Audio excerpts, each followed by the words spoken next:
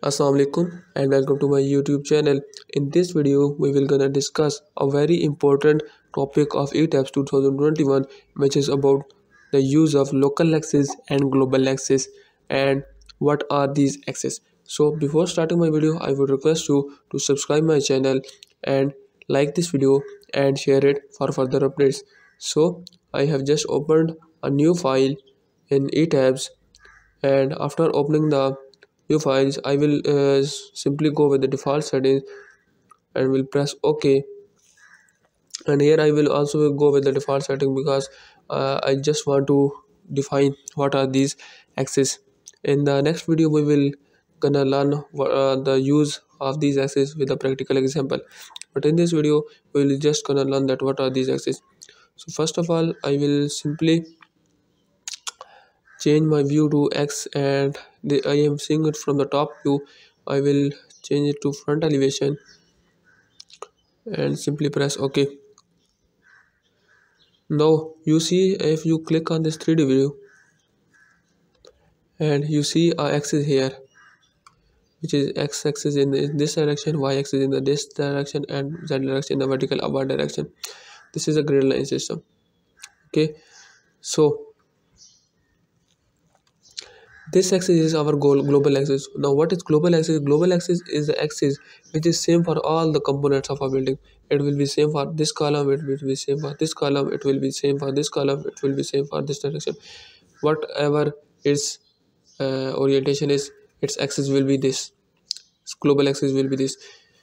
Now if I talk about the local axis, then first of all I go to set display options and click on this checkbox, and here I go to object assignments, and here you see three options: joint assignments, shell assignments, and frame assignments.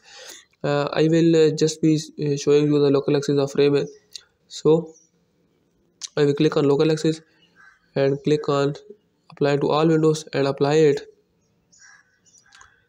and press OK. Now I have checked this and pressed OK. Now what will happen?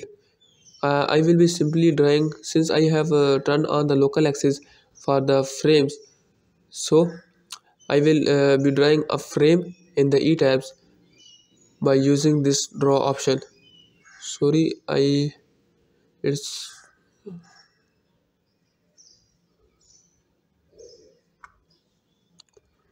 so here it is. Now I will simply draw a frame in Etabs using this draw option, draw beam or column. So what will happen? Now maybe you have a straight structure, which will be, maybe you have a structure like with it is like a rectangular shape or square shape, meaning to say that it has all its components in exactly the vertical direction at 90-degree angle. But what happen if you have a structure like this and like this, like this, like this? So it's basically I have assumed a frame structure. It is not mandated that it will be like this, but I have just assumed a structure. You will be seeing very much structures like these, like inclined structures, while the analysis of a complete building. So now if you see that when I have turned on the local axis for the frames, I have the axis for this frame, for this and for this. Now these axes are called the local axis. Now if I click on 3D view, and if you see, we have three axes, basically 1, 2 and 3. These are called the local axes. Now local axes are the axes which are the individual axes of each component of a structure, meaning to say that if 10 columns are present in the structure, all 10 columns will have different axes which are called their local axes. All the slabs, all the beams and all the other structures, all the other components of the structures will have their own axis. Now what is their use? Basically, what is the use and what is the difference between this global axis and local axis? In the global axis we have x, y and z. In the local axis we have local axis 1, local axis 2, local axis 3. Now what axis is local axis 1, what axis is local axis 2, what axis is local axis 3. Now in etabs it is built in that red will be local axis 1, green will be local axis 2 and blue will be local axis 3. It is their default name. Now here is a trick that you can remember them easily.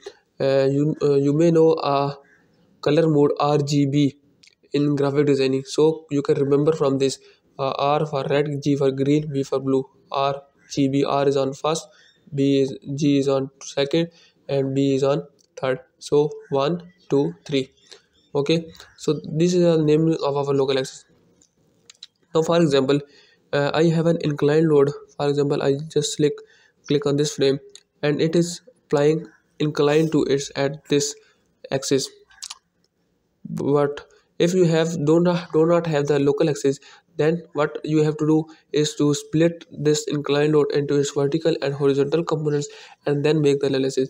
But if you have your local axis turned on and you apply load according to the local axis, you can analyze a structure by applying directly inclined load, and you do not have to split up into vertical and horizontal components of any load. So in this way much of your time can be saved.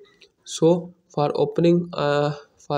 assigning a load, I will select the structure and go to frame loads, and I will assign a frame load. So I will simply go here. First of all, you check the direction of load assignment.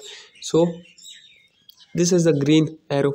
What is RG? G means local axis 2. So I want to assign the load in the local axis 2 direction. At what distance? I say 10 feet. And the load is 50 kilonewton. So it is more outward. So I want to apply load in other direction. I will simply click on apply, minus 50 kilonewton. And here you see I have applied the load in this direction on this flame and on this flame. So I have selected these two frames and you can see that my load is applied exactly at this direction. Now I can make directly the analysis of this structure without splitting it is into components like horizontal component and vertical component. So in this way our work is very much lesser because we don't have to split it into rectangular components.